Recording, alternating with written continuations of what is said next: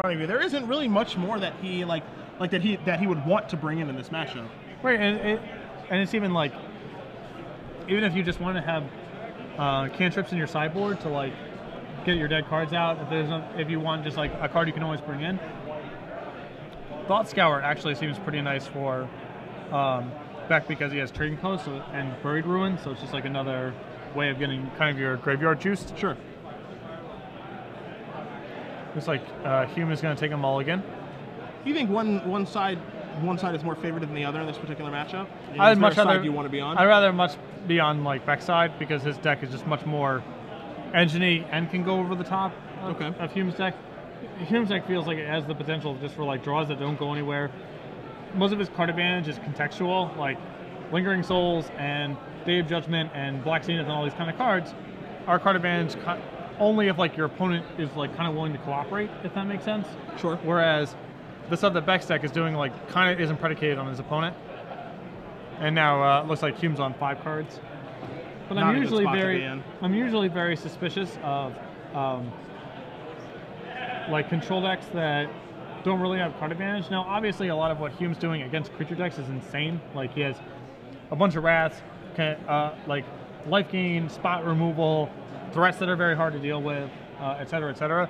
But in this kind of matchup, his cards just like don't necessarily operate correctly. Like his control elements don't work. Sure.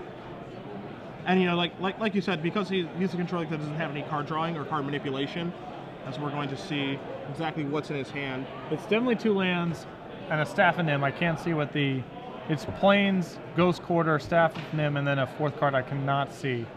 It looks kind of like Lingering Souls to me. I'm not 100% positive, however. Not a horrible 4-card hand, or 5-card hand rather, if it's Lingering Souls. It actually looks like it's a land now. Okay. But yeah, as you said, because he doesn't have any card manipulation or anything of that nature, you know, as good as, let's say, a card like Divine Offering is in this matchup against Josh, yeah, he has no way to find it. Right. He just hope that he draws it. Yeah. And then he draws it at like the right time for it to be good. Yeah. And there's a Summoning. One of the many engine cards in Josh Beck's deck. And we see a Doomblade in Michael's hand. I think we just drew a Lich. Grand Architect. Solemn.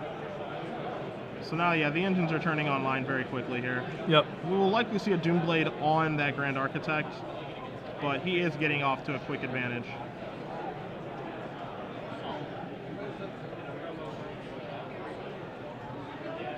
And away it goes.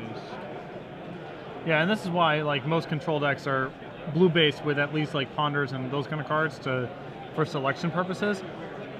Decks like Hume's kind of only work if you know the metagame is in a very particular spot and like all the decks are like playing into Day of Judgment, Terminus, etc., etc. Yeah. Because then when you run into other control decks, it's like, well, you don't have nearly enough aggression to steal the game early, nor do you have any late game inevitability because they're like finding their correct cards, hitting the appropriate number of land drops, etc., etc. While you are way more likely to have like your draws way more likely to fumble in some way.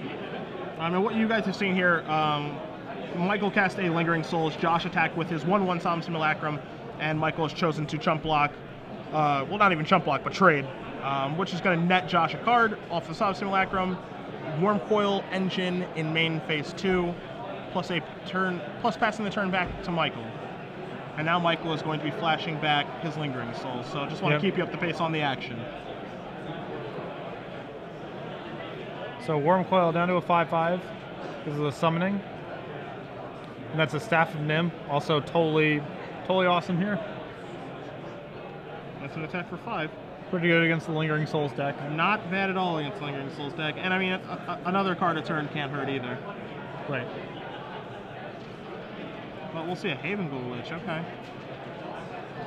Get this back, cast Solemn, get another land. We're going crazy.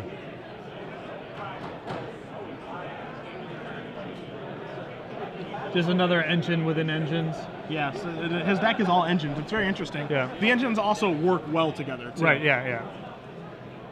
All these things play well with one another. So Josh is, it appears that we are on turn 2 of extra time. And, oof. We might be in turn. We might be in store. Excuse me, for a draw then. Yeah, it looks very likely. But that terminus just turned everything around. Yep. He might have had some chance of punking him out here in turns, but yeah, not with terminus resolving it. I mean, as we're on turn, I believe it's turn 2. Yes. I think we're on turn 4 now. Okay. The body language from the way that Josh passed that turn makes me feel like it's going to be a draw. Yeah, it was one of those like, yeah, I've got you, but I don't have enough time. Yeah. Like, I would definitely win because like my deck is just set up to beat your kind of deck. Yeah. But I don't have enough time to actually do it.